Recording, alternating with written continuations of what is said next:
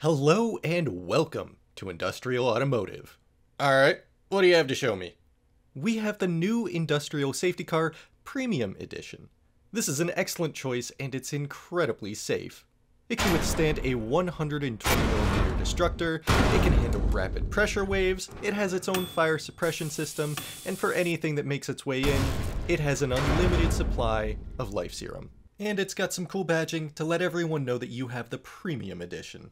Okay, that sounds like a lot of fancy stuff that I don't really need. What about that one? That's the base model industrial safety car. It can't do anything the Premium Edition can except drive.